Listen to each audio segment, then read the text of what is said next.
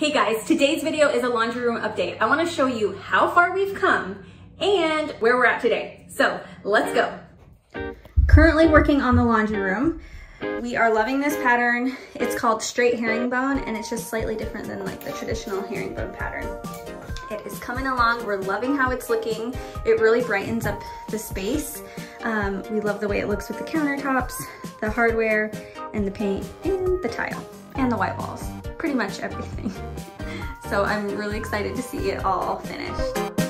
Here you can see Bill using tile mortar to glue the tiles onto the wall. We chose to use an 1/8 of an inch tile spacers because I liked that spacing. I like them nice and close, but it's coming along. It's looking so good. I want to show you the tile saw that we use. This is the one we've been using. We've loved it. Make sure you plug it in outside or you'll get water all over your house, but we like and recommend this one. I'll link it below.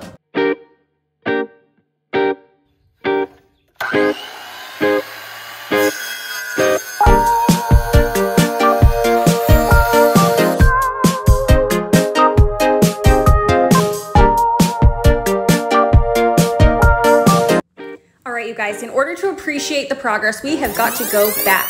Check out all the brown. This is what it looked like before.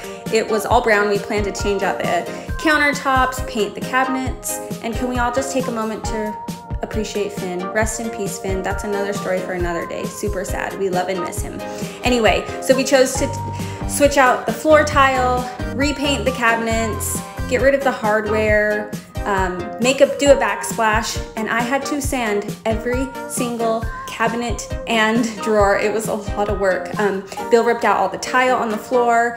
We got our paint sprayer out and we sprayed all the cabinets, all the walls, the ceiling, and replaced the hardware. So look how good it's coming along.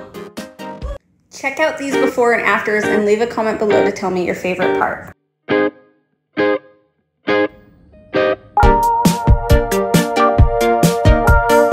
If you are new to DIY, you should definitely try doing a backsplash. It's a very doable project for a first timer. And here's some of the supplies you need. I'll also link them below. But even my little 6-year-old helped. So you guys can totally do this. It's pretty simple, affordable, and a fun first project.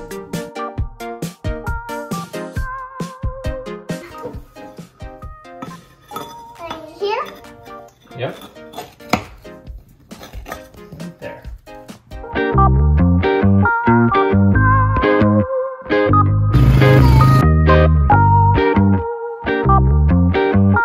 Let's go check out what everybody else at the house is doing.